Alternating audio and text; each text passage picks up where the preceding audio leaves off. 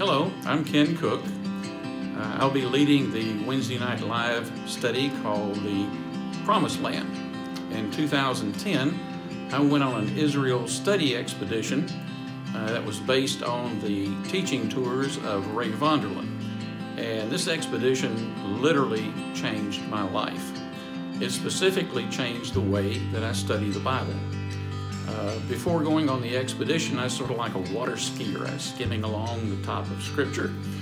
And at the sites that we visited, we took a deep dive into the geographical, the historical, and the cultural context. And right in front of me, the Bible came alive.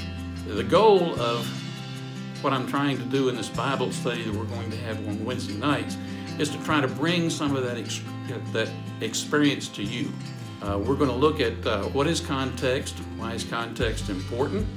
We're going to look at the general geography of Israel, and then we're going to visit some of the sites where the Sunday school stories of our youth occurred. So I invite you to come along with me.